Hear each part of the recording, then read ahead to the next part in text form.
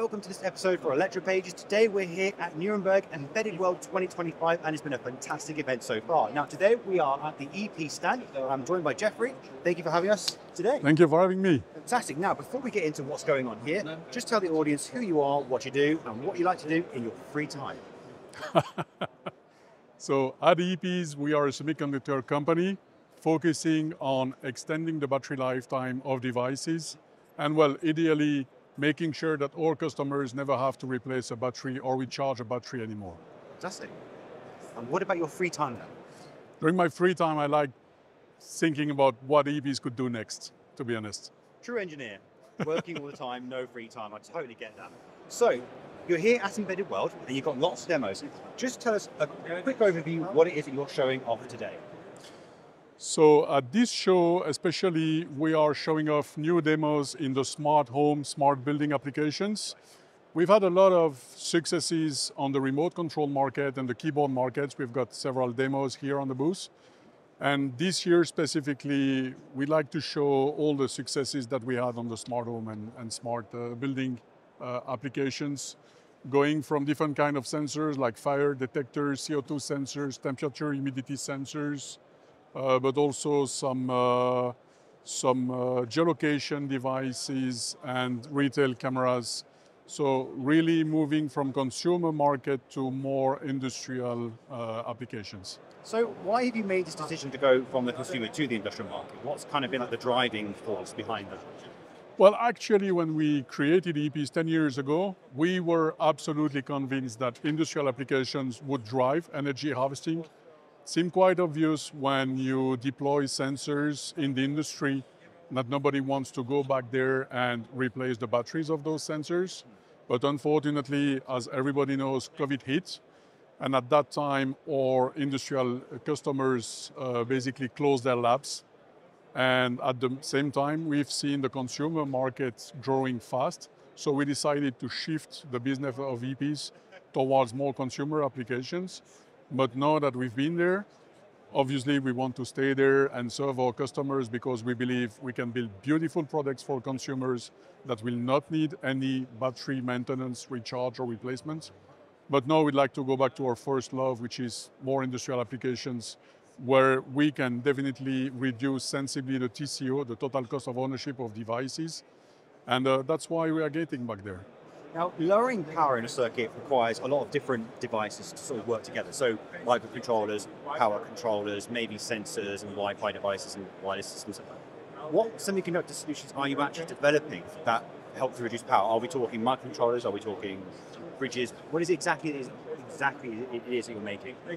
So EPs is specialized in extremely low power semiconductors.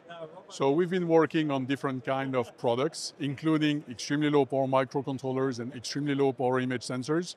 But right now, what we are selling and what we are presenting at this show is energy harvesting dedicated power management circuits that are made to extract energy from different kind of energy harvesters like PV cells, thermoelectric generators, and use that energy to charge a storage element, the battery of the device, to basically make it work based on the energy that is available in the environment.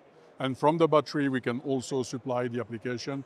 So we have a full portfolio of 18 different PMICs that can be used to charge the battery and supply the application to help our customers extend the battery lifetime of their devices. So energy harvesting is a really interesting question and sort of topic because it's famous for its extremely low, I'd say, low quality energy. So it's very hard to get energy from things like small PV panels.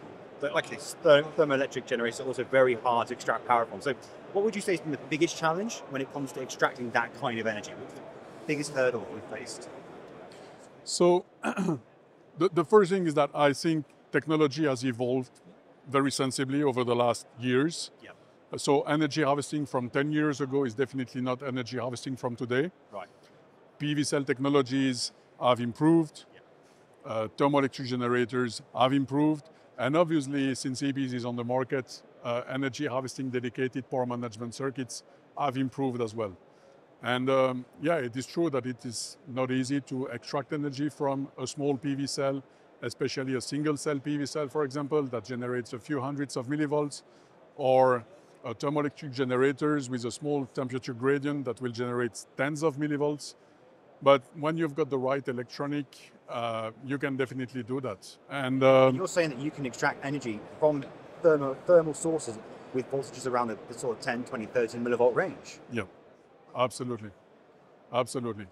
So I think the most difficult part is what we call the cold start. So when the battery is fully depleted, you need to be able to start the whole circuit from the energy available from the energy harvester, like the PV cell or the thermoelectric generators. Self-start the whole. You need to self-start everything. You need to build up all the voltage nodes in the circuit from microwatts of power and tens or hundreds of millivolts of voltage. So that's definitely one of the challenges. But then obviously you need to find the maximum power point of your source, which is also a challenge. And you have to do all of that while you're trying to self-start with a tiny amount of power. And you've got to figure out, well, if we've got a tiny amount of power coming in, now we've got to figure out where the maximum power is before we lose that power. Exactly, Yeah. exactly. And on top of that, you don't want your circuit to consume all the energy that is available. So you need to have a circuit that consumes nanoamps. Or circuits consumes tens, hundreds of nanoamps, like 200 nanoamps, 300 nanoamps maybe, because you don't want your circuit to be the main power consumption circuit on your device. So you need to be able to build all those functionalities, cold start, maximum power point tracking, very efficient converter, because when you've got microwatts of powers available, you don't want to waste all that energy. So you want to transfer 90, 95% of that energy to the battery.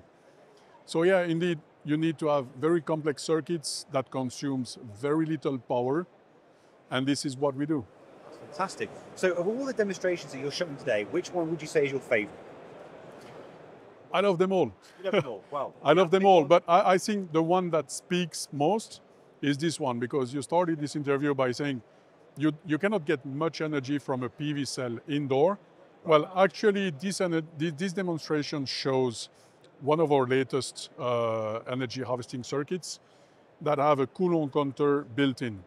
So that means in real time, through an I2C interface, you can get information about how much power is being harvested from the PV cell and being charged. Yeah. So we've got the coulomb counter in the circuit, and the circuit can let know the main processor of your application what is the exact power that is being harvested in real time. And what we show here is two small PV cells. Honestly, they're not that big. I can put my thumb there. The small one is under this light level indoor, producing 40 microwatts. The other one is producing... Are you combining two sources at the same time? Yeah, this one has two input sources. We can do two cells. So you could have one cell, one thermo generator, or something else. So you can have two different energy sources that are always... Oh, that's whatever you want, yes. You can have an indoor panel and an outdoor panel, for example, to optimize how you will extract power from the different sources that will both charge the same storage element, and then we've got a coulomb counter to tell you how much power is actually being drawn, being used by your application.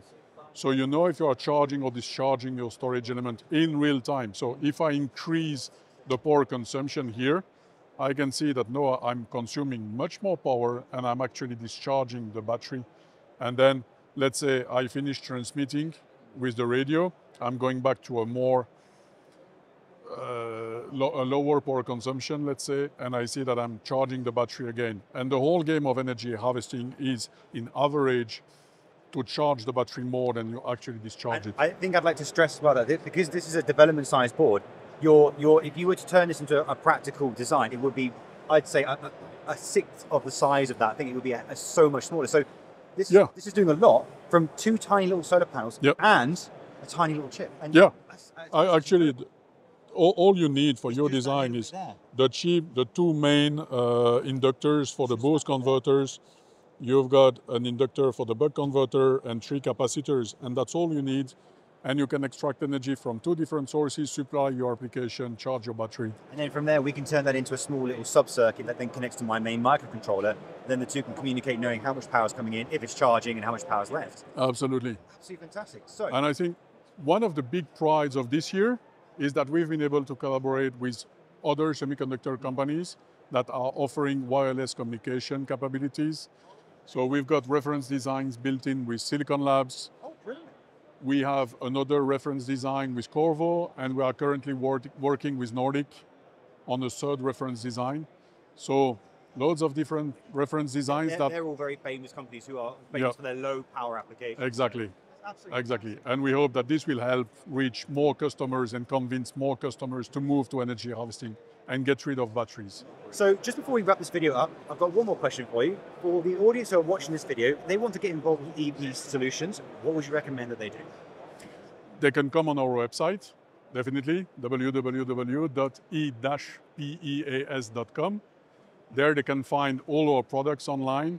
And if they want to order it directly, they can go on Mouser. All our products are available on the webpage of Mouser, and they can just order it and get started. Fantastic. And then if they need support, we've got a support form on our website, and our field application engineers will get in touch within 24 hours to help you implement energy harvesting in your design. And I also believe there's a QR code right there. And there is a QR code right there, yes. Well, all I can say is thank you ever so much for taking the time to see us today. Thank you very much. Thank you very much. Thank you.